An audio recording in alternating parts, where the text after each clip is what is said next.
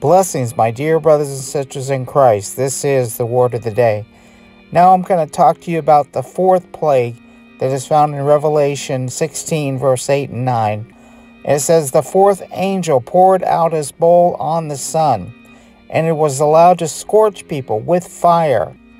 They were scorched by the fierce heat, and they cursed the name of God, who had the power over these plagues.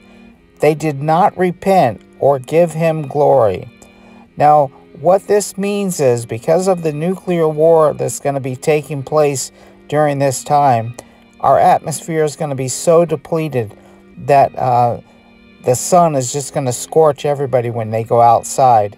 And it's going to cause them to have burns on their skin. It's going to be so painful. They're going to curse God because of what he has allowed to happen to them. But this just shows how evil they are. When they see all this happen, they are so evil they will not turn to God and ask him for forgiveness so they could be spared.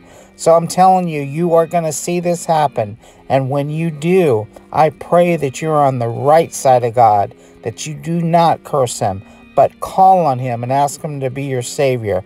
Ask him to forgive you of your sins and protect you.